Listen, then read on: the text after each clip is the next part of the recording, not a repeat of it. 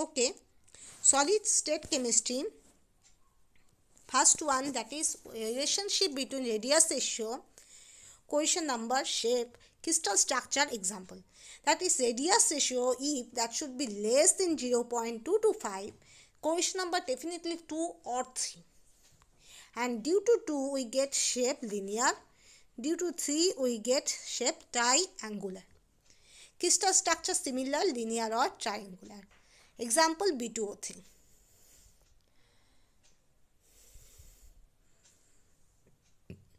Then radius ratio if 0.225 to 0.414, question number that should be 4. Okay, shape tetrahedral and crystal zinc Zn type spheroid structure. Example, CuCl, CuBr, HJ, so on. Then radius ratio less than 0.414 to 0.732, question number either 4 or 6. For 4 we get square planar, for 6 we get octahedral. Okay, crystal structure NaCl type. An example, MgO, NaBr, cadmium S, CO, AgCl. Now we get radius ratio 0.732 or more. Question number for this we get 8, shape cube and crystal structure cesium chloride type. Example, cesium iodide, cesium bromide, NH4Br, so on. Ionic crystals are maybe basically 2 types. One is AB type, other is AB2 or A2B type. Okay. Now we consider structure ionic crystal. If NaCl like structure, rock salt structure type, and cation occupy all octahedral voids, and anion occupy FCC unit cell, and position number 6:6. Cesium chloride structure, cation occupy body center, anion occupy simple cubic unit cell, position number 8:8. Zn is spheroid structure type, cation occupy alternate tetrahedral voids, anion occupy FCC unit cell, and question number 4:4. CF2 fluid type structure, that is alternate body center occupied by cation and anion occupy simple cubic unit cell, question number 8:4. Na2 anti-fluid structure, cation occupy all tetrahedral sites, anion occupy FCC unit cell, question number 4:8. The irregularity or deviation from ideal arrangement in the entire rows of lattice point, that is row, that means line, that is called line defect. Irregularity or deviation from ideal arrangement in entire rows of lattice point, that is called line defect. And if point defect, that is point defect due to some point. Point defects are the irregularity or deviation from ideal arrangement around a point or an atom in a crystal. Due to point means due to atom there should be some deviation. That's why it is called point defect. Next one, point defect can be classified as stoichiometric defect. There should be the ratio of cation anion that should be constant. Impurity defect, there should be replacement of strontium 2 plus, that is excess that is there must be some, due to impurity defect can be occurred, that is called impurity defect. And non-stoichiometric defect, that should be the cation anion ratio not same. Okay. Stoichiometric defect is also called intensive or thermodynamic defect. Okay. In non-ionic solid we see that is vacancy defect or interstitial defect. Okay, due to some vacancy, see vacancy defect. Due to some interstitial deviation, we see the interstitial defect. Now we consider first what is impurity defect. Okay, impurity defect, as for example, if there must be 2 Na plus is there, Na plus there, and there should be heat, we use 2 Na plus, that should be evolve. Then we see that is heated with strontium chloride. We see that is one place occupied by strontium 2 plus, as charge neutralized, the other place remain vacant. That is called impurity defect. Okay, impurity defect.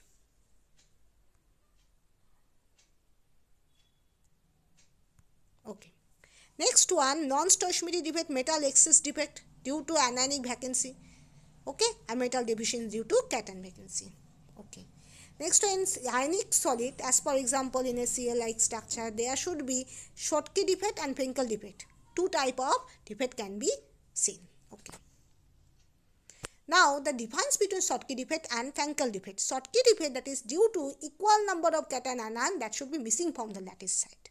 As equal number of cation anion missing, so their density that should be decreased. Okay. And Frankel defect due to dislocation of ions, usually cations from the lattice site to occupy the interstitial site. Actually there is no missing of ions, but some ions that should be dislocated from their sides. Okay, so they are still in their lattice. That means the overall cations and anions are remain same, but they are dislocated. So that's why density remain constant. There must be most probably cations are dislocated in Frankel defect. Okay. Now we consider where found. Schottky defect found in highly ionic compounds with high Cauchy number, as for example NaCl, cesium chloride.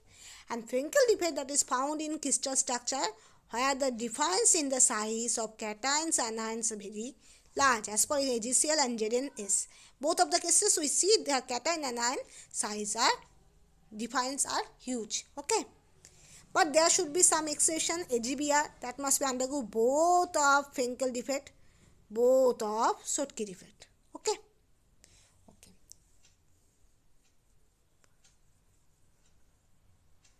Now we consider non-stoichiometric defect, means cation and anions ratio are not same. First one, metal excess defect due to anionic vacancy, that is ZnO. When heating we get Zn2 plus half O2 2 electron. We can briefly explain this.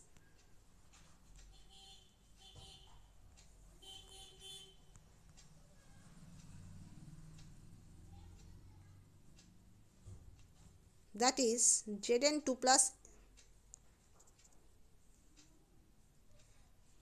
10 Zn2 plus initially and plus 10 O2 minus. Okay. After that we get 11 Zn2 plus 10 O2 minus plus 2 electron. There must be cation 10 to 11. Cation, the amount of cation increases, but still anion are fixed. So for charge neutralization use 2 electron, but the space of one anion that should be still vacant. That's why by this way we get this type of vacancy. Okay, metal excess defect due to anionic vacancy. Next one, metal deficiency defect due to cationic vacancy also. Now we get, that is in defined conductivity, we get 3 defined types. First one, conductor. They can conduct electricity. Their value is too large in ohm inverse meter inverse, that's 10 to the power 4 to 10 to the power 7, very high. And because of due to motion of electrons. And metals like Ag and Ag are the examples. Okay, AU. Okay, insulator, they cannot carry any electricity, so their value should be low, very low, 10 to the power minus 20 to 10 to the power minus 10, very low. So do not permit electricity to pass, as for example wood, rubber, bakelite. Okay. Last one, semiconductor, that should be intermediate of conductor and insulator. The value is moderate, 10 to the power minus 8 to 10 to the power 4, moderate. That should be reason is motion of interstitial electrons or holes or both. Okay, example are silicon and germanium, etc. There must be some properties. That is my first one, the electricity produced on heating a polar crystal, that is called pyroelectricity. Okay, polar crystal that should be heating, we get some electricity production, that is called pyroelectricity. And when mechanical stress is applied on polar crystal, electricity produced due to displacement of ions, that is called piezoelectricity. Intrinsic semiconductor are called as, termed as silicon and germanium. And extrinsic are basically 2 types, N-type and P-type. N-type are silicon or germanium doped with 15 group elements, means nitrogen group, which are, we can say they are electron dense. Okay, P-type silicon or germanium doped with 13 group, that is boron group, that is which are electron deficient. How we can memorize? We can memorize, that is P for proton, as for example we can assume P for proton, that must be electropositive, that should be correspond to, that is Silicon or germanium dropped with 13 group, that is electron deficient group, which are more positive group. Okay, and n time that should be opposite. So silicon or germanium dropped with 15 group, electron dense group. Okay, by this way we can memorize. Okay, paramagnetic substance. By their magnetism we can divide it so many categories. First one, paramagnetic substance that should be attracted by the magnetic field and have unpaired electron. That is, if we consider all of these having unpaired electron and they should be attracted by magnetic field, are termed as paramagnetic substance. Now we consider diamagnetic substance weakly repelled by the magnetic field. They never attracted by the magnetic field, even they weakly repelled by the magnetic field and do not have any unpaired electron. Example, TiO2, V2O5, C6H6 and NaCl-like structure. Ferromagnetic substance attracted by the magnetic field and show permanent magnetism. That if we remove magnet, after this it also act as